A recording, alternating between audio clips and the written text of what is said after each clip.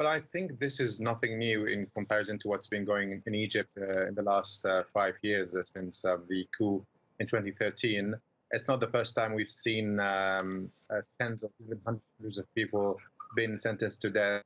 There has even been other cases where almost 500 and up to 1,000 people were sentenced in one case to death. But speaking from the point of being a defendant in this case and a journalist who was detained on the 14th of August 2013 while covering these protests, I believe it shows more of a lack of hope of any possible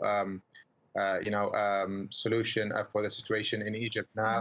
But I think more of a political message rather than just the law happening here.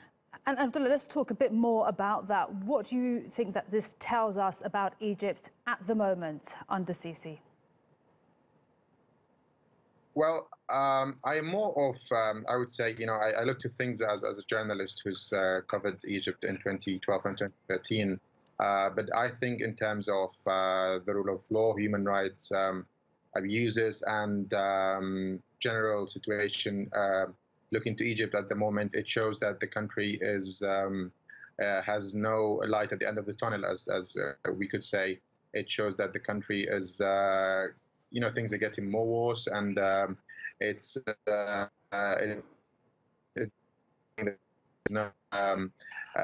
there's no honest wish from any part of this regime to solve things as we see in today's sentences, and as we see in other ongoing cases that most people have seen death sentences and life sentences as well.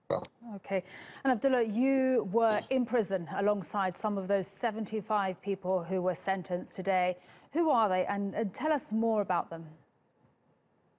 Well, this case is one of the biggest that Egypt has seen since the coup back in 2013. We have almost up to 715. They are not accurate numbers because people rounded up in the square at the time back in August 2013. This case, I would say, literally has everyone from the country. It has people all across the country, from the southern parts, from Sinai, from the Delta. So I have seen inside when I was in prison people from all the 26 governorates of Egypt. It has different ages, different social backgrounds. It's more of a combination of the whole image of the country. But today's verdict was not expected, I would say. Since look, as a person who's been in this case, and as some lawyers as well thought maybe looking at this judge's record, things wouldn't be as bad as it happened today.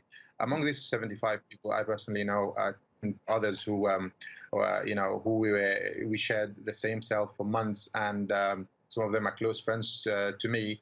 It's hard, especially for those who are still in Egypt, to seek a way out. But I think the harder part is not for me or even for those who have left jail already. Half of the case was released on bail during the first year from 2013 to 2014. But the harder part is for those who've already been in jail for 5 years, and even at the worst, we could see them go on for months to come if they see a verdict.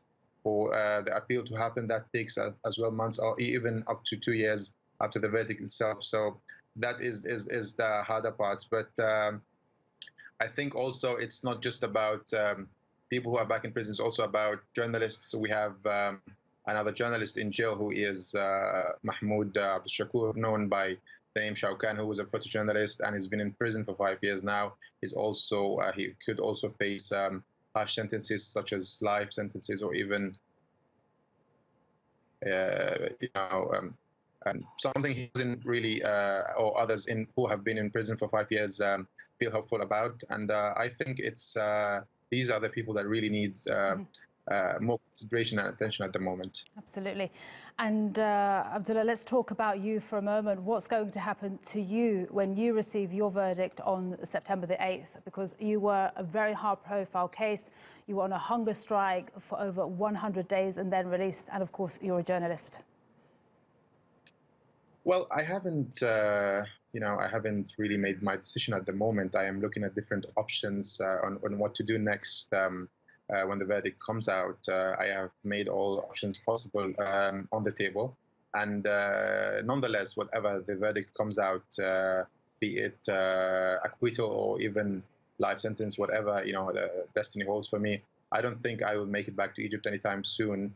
So this is something that, at least from an emotional side, strikes me as something a bit emotional. But for me, I haven't. I have made all options possible, from looking into my future as a journalist, because this I believe would affect my journalism career, because I wouldn't be able probably to get new documents around, or get my papers renewed from the Egyptian authorities. So I haven't come to a conclusion yet, because since I came out of prison back in 2014, I just went on with my life, and I went back to my work at Al Jazeera, and haven't really thought that things could come to this point. So it's something difficult to make a decision at the moment, but I've been speaking to lawyers and to colleagues to see what is the next move that I would make.